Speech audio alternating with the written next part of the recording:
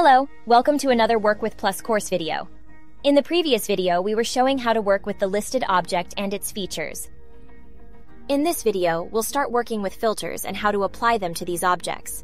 Also, we are going to create a new listing panel.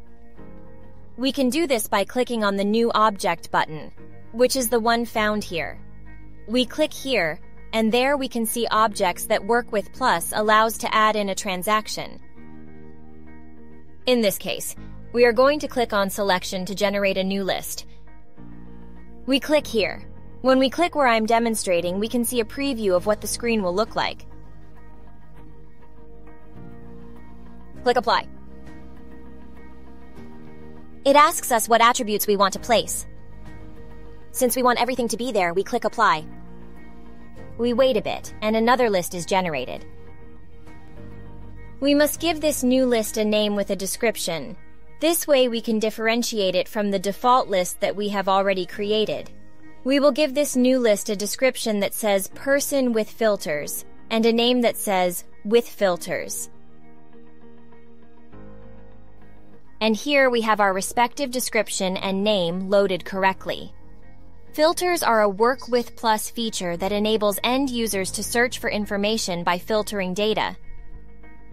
WorkWithPlus has many filters, but in this video we are going to talk about the most important ones. The first filter will be dynamic operators. This allows the end user to choose at runtime which operator they will use to compare whether the record meets their conditions or not. For example, in this slide, we see that the person first name filter has two operators, which are begins with and contains, and these operators vary depending on your data type.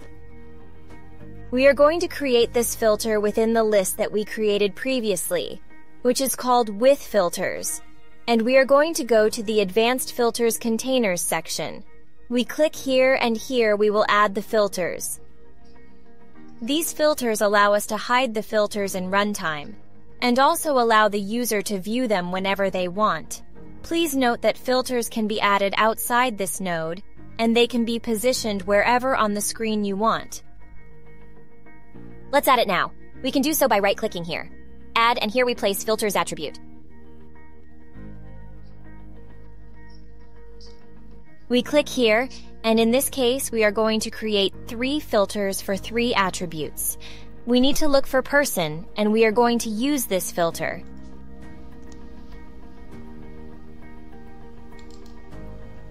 Then for another one. And we repeat the same process. Here.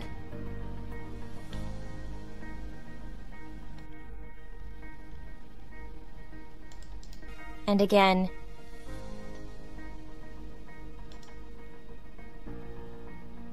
And finally, we select this one.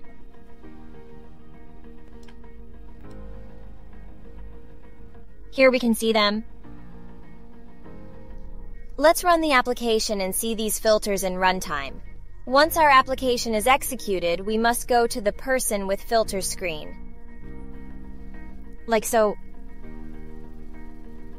Since we inserted filters in the Advanced section, we must make them visible using this option. Let's click here on the funnel and select Show Advanced Filters.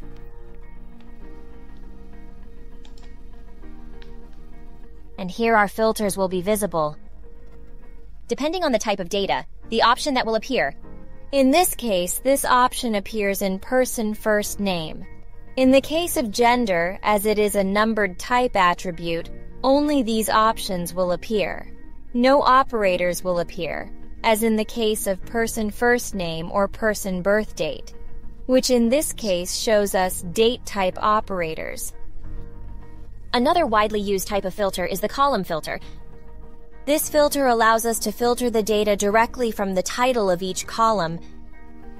Like filters with dynamic operators, filters vary by data type.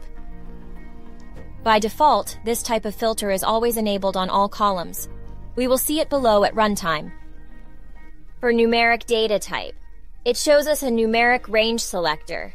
Here we can see it in Person ID. That shows us the range selector. For date fields, such as Person Birth Date, we are shown a date type range selector. For example, Here we can see it. We click on the filter and select Arrange, and it shows us the calendar with the dates. And here we can change by month as well as by year, and here also, for the character data type, it automatically loads a list with all the different values that exist in that column, and for each of them, the number of records with the same value. For example, in this attribute, which is of type character, we can see all the records there are, and for each record how many of them are registered. We can configure from each column if we want to have the filters using the Include Title Filter property. We can also customize its behavior by setting the Include Title Filter property to True and Title Filter definition in Custom. We will do it from the Person Birthdate attribute. We will set the Include Title Filter property to True. And here we can see the Title Filter definition property that is default, and we will place it in Custom. From these properties, we can configure if we want to see a dynamic list, the number of equal records, the filter condition, or if we want the filter to allow multiple options to be selected. Finally, we will see the full text filter. This allows you to filter several columns at the same time on only one field. Let's see it at runtime to see how it works. Now we will filter by Uruguay. And we see that only William appears since his country is Uruguay. We are going to do another test with another filter. Let's place rolling. And only Johan's record appears since his favorite band is the Rolling Stones. From Genexus, we can configure which attribute can be filtered from this filter. We must select the full text filter node.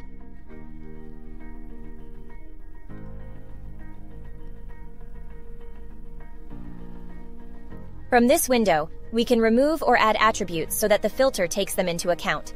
We invite you to subscribe to our channels so that you are always up to date of our upcoming videos. See you there!